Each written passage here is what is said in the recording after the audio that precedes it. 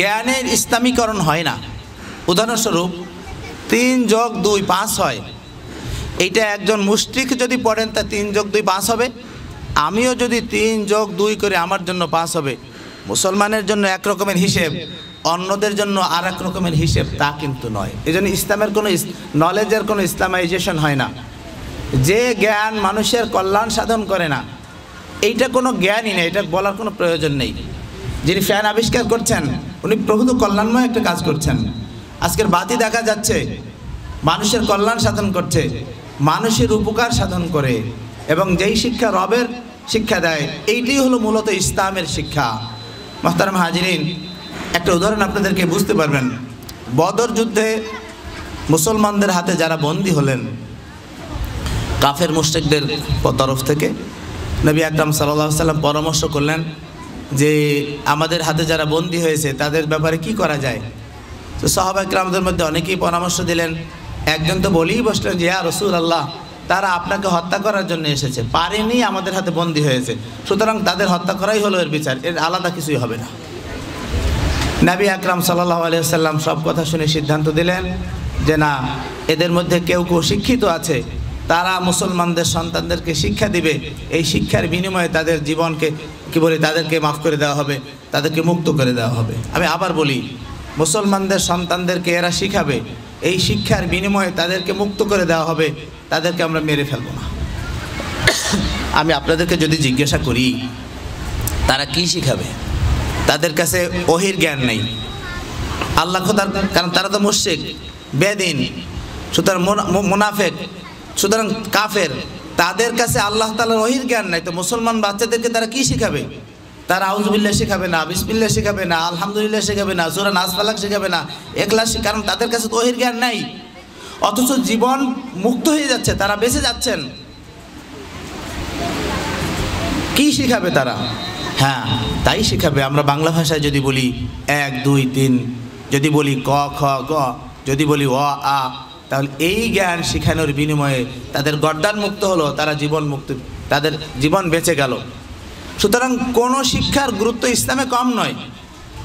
সাহাবা কিরামদের মধ্যে কাউকে নবীজি বলছেন যে যাও তুমি অমুক অমুক ভাষা শেখো, তারা যা চিঠি লেখে তুমি আমার কাছে পড়বে, আর আমার তরফ থেকে তুমি তাদের উত্তর দেবে তাদের সেই ভাষায়। সুতরাং ইংরেজি ভাষা বলি, ফার্সি ভাষা বলি, উর্দু ভাষা বলি, অন্য ভাষা বলি, আমার ওই প্রথম যে কথা বলেছিলাম, আমার নিয়ত যদি ঠিক থাকে তাহলে আমি যা কিছু করছি আল্লাহ তাআলা সেটা আমার কবুল করবেন ইনশাআল্লাহ। এক সময় আমরা শুনতাম ছোটোবেলায় যে আমাদের দেশে ইংরেজি ভাষা শেখা এটা নিষিদ্ধ ছিল, কারণ এটা হলো কাফেরদের ভাষা, এটা হলো কি বলি ইহুদি খ্রিস্টানদের ভাষা, এই ভাষা শেখা যাবে না। চরম বড় মাপের একটা ভুল, চরম বড় মাপের একটা ভুল এই দর্শন। আপনাদেরকে বলি, সকল ভাষার স্রষ্টা হচ্ছেন আল্লাহ সুবহানাহু ওয়া তাআলা। আমি মাতৃভাষা বাংলা হিসেবে আমার কাছে একটা গুরুত্ব পাচ্ছে অন্য কারণে। ইংরেজির ভাষার স্রষ্টা আর কেউ নন, আল্লাহ। ওয়া মিন আয়াতিহি খালকুস সামাওয়াতি ওয়াল আরদ ওয়া ইখতিলাফু আলসিনাতিকুম ওয়া আলওয়ানিকুম। আল্লাহ তাআলার অফুরন্ত নিদর্শনের মধ্যে একটা হলো নানান রকমের ভাষার সৃষ্টি করা। সুতরাং ইংরেজি ভাষা এটা কাফেরদের, বেদিনদের ভাষা। এই চেতনা, এই বুঝের মধ্যে নানান রকমের ফারাক, এই বুঝ নয়, যার কারণে পরবর্তী সময়ে ওলামায়ে কেরামি বলছেন যে আমাদের এই কথাটা ঠিক হয় নাই, এতে আমরা অনেকটা বেশ খানিকটাই আমরা পিছিয়ে পড়েছি।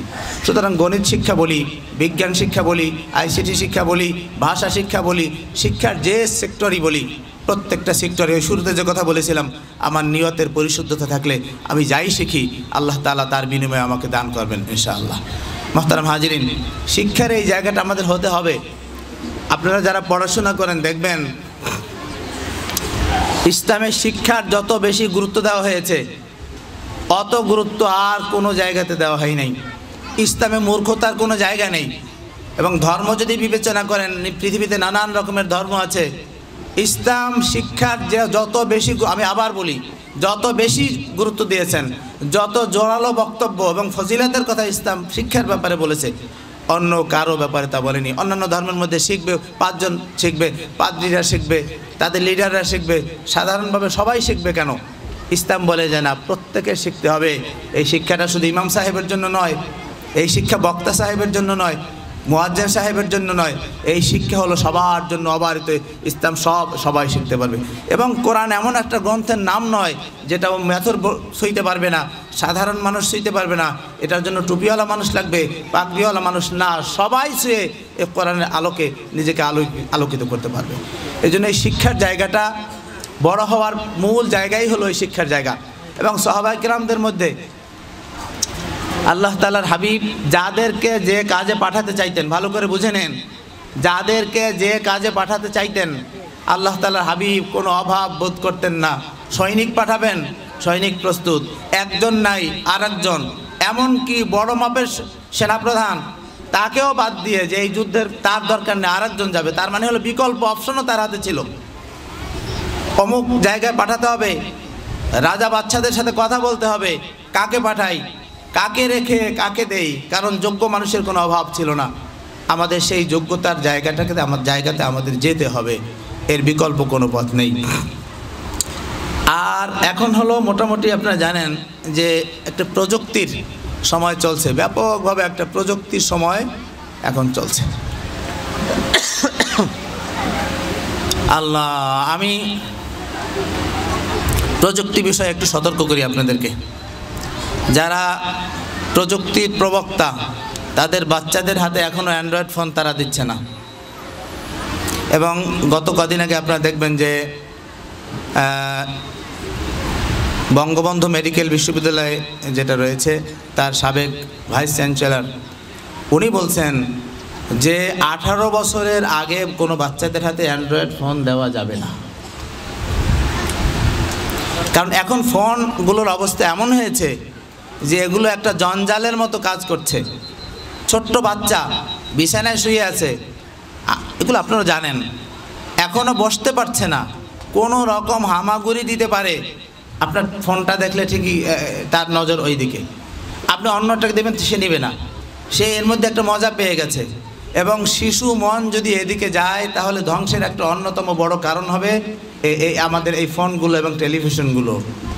আমি এর বিরোধিতা করি না, এগুলোর কাজ আছে, কাজ যারা করবে তাদের হাতে থাকতে হবে, এগুলোর নিয়ন্ত্রণ খুবই জরুরি। বাংলাদেশের একজন আইসিটি বিশেষজ্ঞ একটা বিশ্ববিদ্যালয়ের সমাবর্তনে তিনি প্রধান অতিথি, আমিও সেখানে একটা স্বর্ণের মেডেল আনার জন্য গিয়েছিলাম, আমার একটা প্রাপ্তি ছিল মহামান্য রাষ্ট্রপতি তার একটা পদক।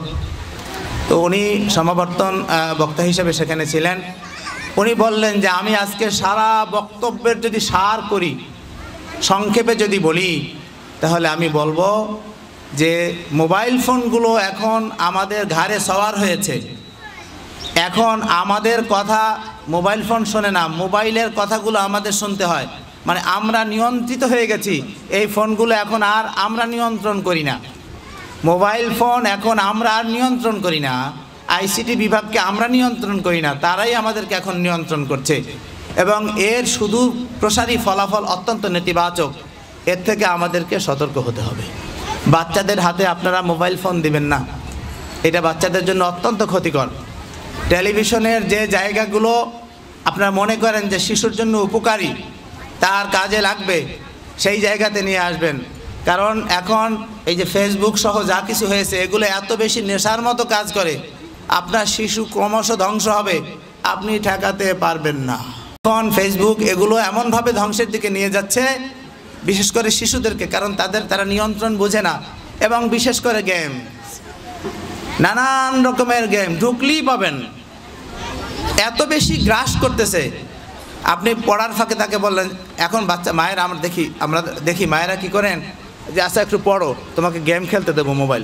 হায় হায়, সে পড়েছে, তার এখন রিফ্রেশনেস দরকার, মাথা খালি করা দরকার, ফ্রেশ হওয়া দরকার, কিন্তু আমি তাকে বলতেছি তুমি পড়ো, লোভ দেখাচ্ছি।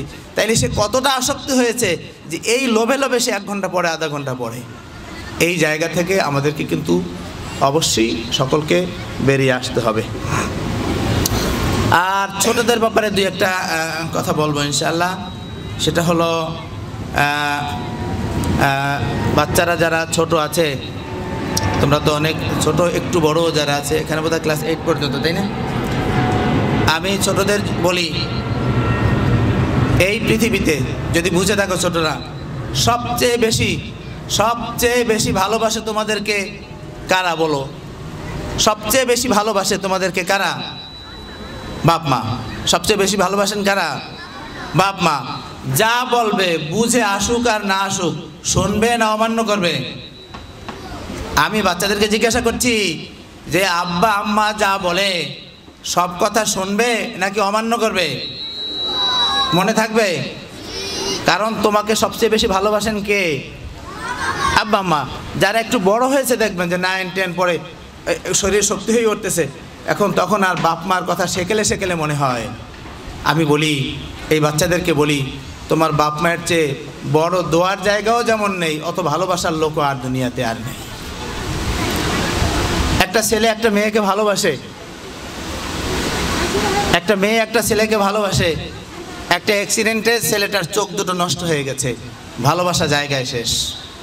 কোনোদিন আর এটা আর মিলনের দিকে আর বিয়ের দিকে আর যাবে না, কারণ অন্ধ মানুষে বিয়ে করবে নাকি?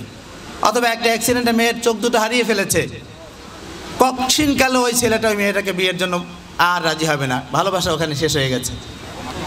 কিন্তু এই ছেলে, যে ছেলেটার বা যেই মেয়েটার চোখ হারিয়েছে, বাপ মায়ের দয়া তাদের কাছে আরও বেশি আসে, সহানুভূতি বেশি পায়, যে কীভাবে কি হবে, দোয়াও তার জায়গায় বেশি থাকে। সুতরাং নিঃস্বার্থ ভালোবাসার জায়গা হলো বাপ মা। আর গুরুজনদের মধ্যে শিক্ষক শিক্ষয়িত্রী যারা থাকেন তারাও। তাহলে আমি আবার বলে যাই, শোনো ভালো করে, আমার দিকে তাকাও, বাচ্চারা তাকাও। মা, বাবা আর শিক্ষক, এরা হলো তোমাদেরকে সবচেয়ে বেশি ভালোবাসে। তাদের কথা তোমরা শুনবে নাকি শুনবে না? তারা কি তোমাদের ভালো চান না চান না? ভালো চায় না খারাপ চায়? ভালো চায়। সুতরাং তারা যেহেতু ভালো চায়, তারা চায় তোমরা অনেক বড় হও, অনেক উঁচু জায়গাতে যাও। সুতরাং তারা যেহেতু তোমার বড় জায়গা চায়, তাদেরকেও ভালোবাসতে হবে। আমি এটা করব না, ওটা করব না, এটা করব না, ওটা করব না, এটা করতে পারবো না, এই কথা বাদ দাও। আমার মা আমাকে বলেছে যে তুমি বুক, হ্যাঁ আমি এটা করব। আমার আব্বা আমাকে বলেছেন, হ্যাঁ আমি এটা করব। আমার শিক্ষক গুরুজন বলেছেন, আমি এটা করব। এই গুরু ভক্তি এটা থাকতে হবে। ঘাট তেরামো, মাথা ঝাঁকি দেওয়া, এই স্বভাব বাচ্চাদের থেকে দূর করতে হবে। এগুলো আমাদের পরিবেশকে নানানভাবে নষ্ট করে দিচ্ছে। এজন্য যারা শিশু আছে, আমি তাদেরকে বলবো বড়দের কথা খুব মনোযোগ সহকারে শুনবে ইনশাআল্লাহ। আর পড়ার ব্যাপারে একটা কথা বলি, আমি শেষ করছি। সেটা হলো, এখন বাচ্চাদের বিশেষ করে 6, 7, 8 যারা পড়ে, সৃজনশীল পদ্ধতি এসেছে, এইটা নিয়ে একটু বলি। সৃজনশীল পদ্ধতিতে আপনারা লেখাপড়া নিয়ে উদ্বিগ্ন আছেন, এটা আমি আমার অভিজ্ঞতা দিয়ে বলি। গার্জিয়ানরা একটু বাচ্চা বড় হয়ে গেলে সৃজনশীল পদ্ধতি নিয়ে উদ্বিগ্নতার কোনো কারণ নেই। বই বুঝে পড়বে। আমি আপনাদেরকে বলি যে ওস্তাদরা আছেন, সৃজনশীলতা নিয়ে কোনো দুশ্চিন্তার কারণ নয়। বই পড়বে, বুঝে পড়বে, আগা গোড়া পড়বে, প্রত্যেকটা কালো হরফ পড়বে। আমি আবার বলি, বই পড়বে, বুঝে বুঝে পড়বে, কালো হরফ সব পড়বে। সৃজনশীলতা আর ঠেকাবে না তাকে, সে লিখতে পারবেই। আমি উদাহরণস্বরূপ বলি, যেহেতু শিক্ষা প্রতিষ্ঠান, আমি ক্লাস 9, 10, আমার অনেক সময় ইন্টারমিডিয়েটে গিয়ে জিজ্ঞাসা করি যে কখনো কখনো নানান প্রশ্ন, একটা প্রশ্নই বলি, লসাগু কি? হ্যাঁ বলতে পারে, লঘিষ্ঠ সাধারণ গুণিতক। আমি যখনই বাচ্চাকে জিজ্ঞেস করি গুণিতক কি, গুণনীয়ক কি, আমাকে বোর্ডে আসো বুঝিয়ে দাও, বাচ্চা তখনই থমকে দাঁড়ায়। সে গুণনীয়ক ভালো করে বুঝে না, গুণিতক ভালো করে বুঝে না। লঘিষ্ঠ কী করে হলো, গরিষ্ঠ কী করে হলো, এটা সাধারণ কেন, এটা অসাধারণ নয় কেন? তখন বাচ্চা থমকে যায়, সে কিছু বুঝতে পারে না। কারণ হলো তার কাছে সে লসাগু করেছে, গসাগু করেছে, কিন্তু বিষয়টা তার কাছে এখনও পরিষ্কার হয় নাই। সুতরাং বাচ্চারা যেন প্রত্যেকটা বিষয় পরিষ্কার করে পড়তে হবে। বিশেষ করে গণিতের ক্ষেত্রে বলি, গণিতের বই ধরার সাথে সাথে অনেকে অনুশীলনীতে চলে যায় না। আমি বলি অনুশীলনী হলো, এটা হলো পরের কাজ, মূল বেসিকটা আগে তাকে দিতে হবে। এখানে প্রাথমিকভাবে যে ধারণাগুলো দেওয়া আছে, এরপরে অনুশীলনীতে যাবে, ধীরে ধীরে আস্তে আস্তে করে সে যাবে। বই যদি বাচ্চারা বুঝে পড়ে, সৃজনশীলতার ভীতিও আশা করি বাচ্চাদের মধ্যে আর থাকবে না ইনশাআল্লাহ। তো এই কথা আমি অল্প অল্প করে বলছি। আজকের কথা বলার মতো যে গলার সাপোর্ট, সেটা আপনারা লক্ষ্য করেছেন নাই। আসতে পারবো বুঝতে পেরেছিলাম না, কর্তৃপক্ষকে বলেছিলাম যদি দুই একটা কথা বলতে পারি, যদি সাপোর্ট পাই একটু আসবো। তারপর দেখেছেন যে কী অবস্থা, দুই একটা কথা বলার চেষ্টা করেছি। যদি ভুল হয় আল্লাহ তাআলা আমাকেও মাফ করুন, আপনাদের সকলকে মাফ করে দিন। আর সঠিক হলে আল্লাহ তাআলার পক্ষ থেকে এসেছে, আমরা মনে রাখি আমল করার তৌফিক দিন। আমি বাচ্চাদের জন্য আবার একটু বলি যে এখানে যে পুরস্কারগুলো আছে, এগুলো কাদের জন্যে? আমি নিয়ে যাব? তাইলে এই মেহমানরা নিয়ে যাবেন কাদের জন্য? এই যে সাজানো পুরস্কার, কথা বলে না, কাদের জন্যে? তোমাদের জন্যে। তো মুখ অত গোমরা থাকবে কেন? হাসি মুখে, এটা তোমাদের পুরস্কার, তোমরা নিয়ে যাবে। কথা বুঝে আসে নাই? যারা নানান প্রতিযোগিতায় অংশগ্রহণ করেছে আমি মোবারকবাদ জানাই, ধন্যবাদ জানাই, শুভেচ্ছা জানাই। আর যারা পুরস্কার পেয়েছে তাদের তো অবশ্যই অল্পের জন্য পাওয়া যায় না, আগামীতে যেন অল্পের আফসোসটুকু না থাকে, যেন পাওয়া যায়। আমিও পারবো, সবাই পারলে আমাকেও পারতে হবে। 5 জন যা পারে আমি তার চেয়ে বেশি পারতে চাই। পারবো না এমন কোনো কথা নেই, পারতেই হবে আমাকে, এই বুঝ আমাদের থাকতে হবে। আমি দেখেছি অনেকগুলো পুরস্কার তোমাদের জন্য এখানে সাজানো আছে। আমি এই কর্তৃপক্ষকে ধন্যবাদ জানাই। এই পুরস্কারগুলো বাচ্চাদেরকে ইনশাআল্লাহ তাদেরকে উৎসাহিত করবে, অনুপ্রাণিত করবে। আপনার কাছে মনে হয় এটা সাধারণ জিনিস, না এটা সাধারণ না, এটা অসাধারণ জিনিস। আপনি বাজার থেকে হয়তো সোনার দামে কিনে আনতে পারবেন, কোটি কোটি দাম দিয়ে, সেটা আলাদা জিনিস। এটা যদি 10 টাকা দিয়েও যদি কর্তৃপক্ষ দিয়ে থাকে, এটা আপনাদের বাচ্চাদের জন্য পুরস্কার, এটা তার প্রাণের ধন। আপনি গিয়ে দেখেন বাড়িতে এই জিনিসগুলো সে হারাতে, যদি ভেঙে যায় সারাদিন সে কাঁদবে, কারণ এই জিনিস তার হলো প্রাপ্তির জায়গা, এটা হলো তার পুরস্কার, এটা একান্ত তার জিনিস।